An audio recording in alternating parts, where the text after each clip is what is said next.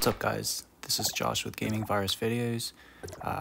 Today I'm going to be soloing Rudolph, and the setup I'm going to be using is Saki, Frigg, and Nemesis. For Saki I've got Crow's matrices, whatever you want to call it.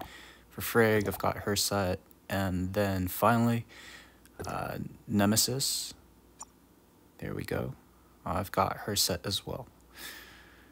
Can't afford to max out Saki just yet, but we'll do so in the next 2 or 3 days. These are my stats. Got almost 13k crit. Frost is just a little short of 19k, so let's see how we do. Now, I noticed there's a safe way of playing it by using the ledges, which I'll show you in a little bit. And well, if you're pro, which I'm not, I'll show you, I'll show you my attempt at trying to read Rudolph's attack patterns.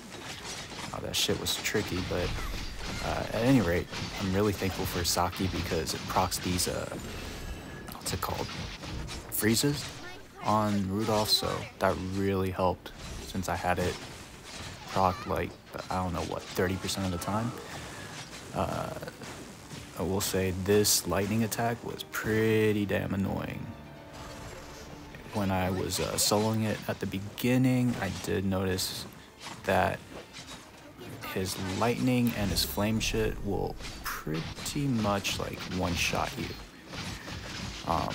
Now I haven't tested Saki's fortitude stance, but right now I'm using her, what's it called? Attack stance? Enhanced flow? Excited flow, I think. Yeah. So, that being said, it's kind of cool how Saki's, whatchamacallit, that dagger thing just flies at it, but it seems like you have to be within a certain range for it to hit. With Saki and, Frigg, I found it was pretty easy to dodge and cause the phantasm or whatever to freeze it, so that was pretty nice. Whereas if I were to use Meryl, it'd be pretty hard to pull that off as many times as I did with the Saki, Frigg, and Nemesis combo. So there was 2 methods that I mentioned in the beginning. You could use the ledge, like I did earlier.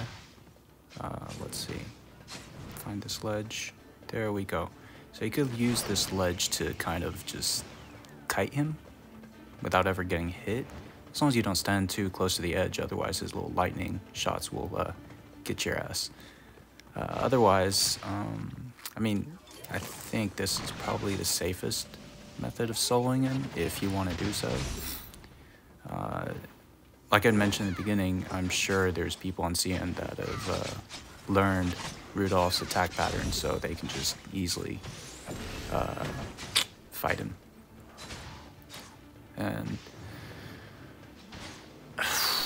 I know a lot of people said I probably shouldn't have spent on Saki. Probably should have gone Ruby, Cobalt, and waited on Annabelle, but bro, that is a long ass wait for Annabelle. I don't know how many banners there are gonna be before Annabelle's even released, so I figured this time around I'll focus on Frost, and I think people on Reddit mentioned there's always gonna be reruns of the past banners. Although they said Lynn might not have a rerun, so we'll see about that. I am excited to have Lynn as part of my team, but damn, I really like Nemesis for her heals, so we'll see how that goes, since I'm not really that good at reading the boss's attack patterns. So yep. Let's see, with Rudolph, there was this little, fire thingy that shoots smoke. to get Rudolph out of enraged mode. So I've been taking advantage of that. And it's not too bad. I did try soloing him a few times prior, and when he goes into enraged mode, that's just not fun. Can't tell you how many times I've tried to fight this boss and pretty much got one-shotted. So he has his one-shots, then he has certain attacks that do like damage to half my health. I don't know what's called. All I know is if you see him pause for a good second, then most likely he's prepping for his one-shot, and my plan is to get the fuck as far away as I can. Let's see, like that will definitely one-shot me, and that when he jumps like so. I was using a couple strategies, I think like 2 or 3 different strategies. The first one you just saw was spamming dodge so you can proc Phantasm. The other method is to, whatchamacallit, Saki is a skill that does this thingy right here. Yep. When you use that skill, it kind of like freezes him in place so that you can like run out of the way, and I'm not sure if you were to stand in place, would his attack still like one-shot you or not, but I don't feel like testing that out. So there's another way to kind of stop that, and that's with Frigg, I use her discharge. Yeah, discharge will kind of freeze Rudolph in place for a second.